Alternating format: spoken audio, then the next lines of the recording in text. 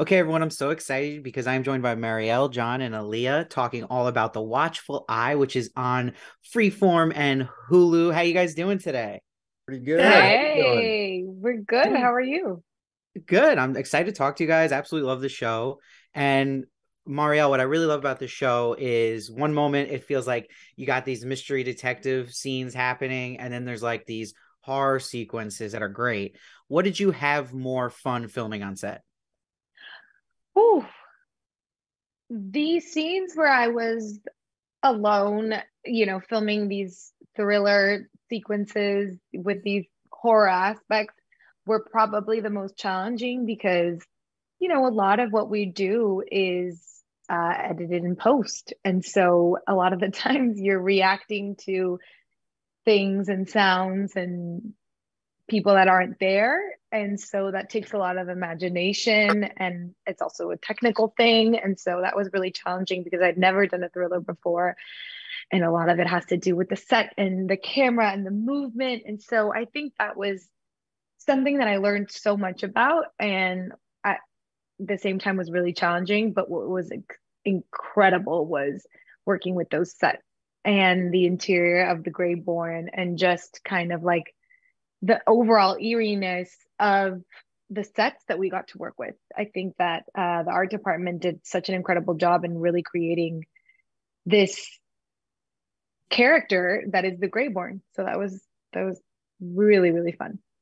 Yeah, and that's cool. You mentioned I did not know it was your first thrillers. Doesn't seem like it. You do such a good job, and it's exciting. Excited for people to see those sequences. Really good stuff. Thank And then you. John Scott will do anything to get this ruby. Why do you think he's so hell bent on wanting the fortune that comes with it? How are you reading that? Well, I think wanting a fortune, I think we can all understand, money is a nice thing to have. So there's that. There's some other behind the scenes motivations that get I guess uncovered as Mm, the series goes on that you'll find out about. So it's not just the money aspect driving him. There's some mm. revenge and some other kind of family stuff going on, but you gotta watch into the series a few more episodes to find out about that. No, that's a good answer and good hook because, like, yeah, that's what I love about the character Scott. He's so layered and a lot of mysteries to him. So, and you do a great job at it. And then Appreciate it. Aliyah, it feels like you and Marielle just like have so much fun together in your scenes. Did you guys gel from the start? Because it shows on screen, but did you guys like click right away when you guys start working together? Yes. Happy. Just because this is our job. So just as you have workmates and colleagues in any other situation, sometimes it remains a professional relationship. But immediately upon meeting Marielle, I was already so enamored by her, and felt so deeply for her. Our first conversation was so deep, and Very deep. was so deep. And I think just from there on, it just developed so effortlessly. And I'm so happy that that translates to screen. I think Ginny and Elena's relationship is much more complicated because they are blurring the line between professional and personal Hmm. relationship. And I think just as Ginny gets closer to Elena, things are just going to get much, much trickier for the two of them to navigate together. Yeah, and I'm glad to hear that you had just as fun doing as it looks, and it's gonna be interesting for people to see because it's a really good relationship on the show, and I think that's something that wants me to keep coming back to it. Now, Marielle, I absolutely love. I'm jealous that you have one blue eye and one brown eye, and Oh, I love that the show mentions it though and embraces it. So, in your career overall, with that, have you felt like it's given you a kind of an edge and kind of embracing that? actually, no. I've actually had projects in the past where people have suggested that I put on a contact lens Mm, to kind of like make it the same color. mm, I had a co-star once that said that it was too distracting to look at me. wow. Yeah, so it's actually been kind of the opposite.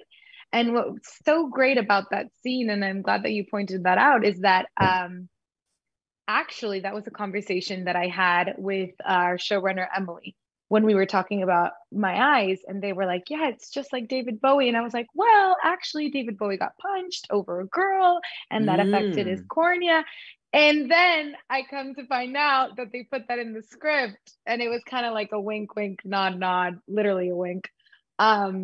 And that was really cool. And I think, you know, it is something that is very specific about me. I remember growing up, I thought it was like very weird because I saw people with the same colored eyes, but I loved it. I love it. I always say I'm like a mutant, you know? Yo, yeah, I think that's so cool, and that you embrace it, and I'm actually jealous of it. So really cool. And yeah, that's you can borrow them whenever you want. Yeah, I'm gonna get another contact just to get that down.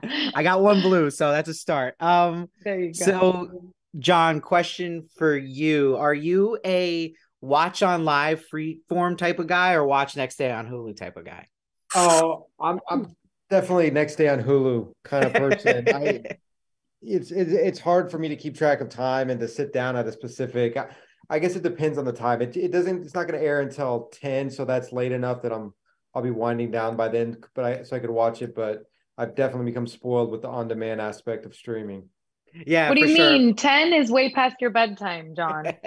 There is that, but I don't want to go into that. But well, you know, it depends, I guess, on if you're on the West Coast and you can stream East Coast, then you could watch it 3 hours early. Mm-hmm. And I'll probably get, since I'm Central Time, I can watch the East Coast stream, so I'll get it at 9, which is still nice, right in time for bed. Yeah. I love that. And I like you got it all figured out too. And yeah, that's what's really cool. I like that there's both options for this show. And then my last question is for Aliyah. When you just read this script, what was it about your character that you wanted to make sure you like got down right? Like what spoke to you about the character that you wanted to make sure that like you presented? I wanted to make sure that, I mean, at least in the audience's perspective, that every part of Ginny feels real, feels true, and feels honest. That way you never know what's coming next. I'm kidding. But just because I wanted her to be someone that everyone can relate to and take a piece of, or see a part of themselves in. And I think characters like that really help anchor shows and help just people feel very connected. Yeah, for sure. And you totally nail it and bring that to the screen. And I'm excited for everybody to watch the show, so you can watch The Watchful Eye on Freeform and next day on Hulu. Thank you guys so much for joining me today, and I hope to talk to you in the future.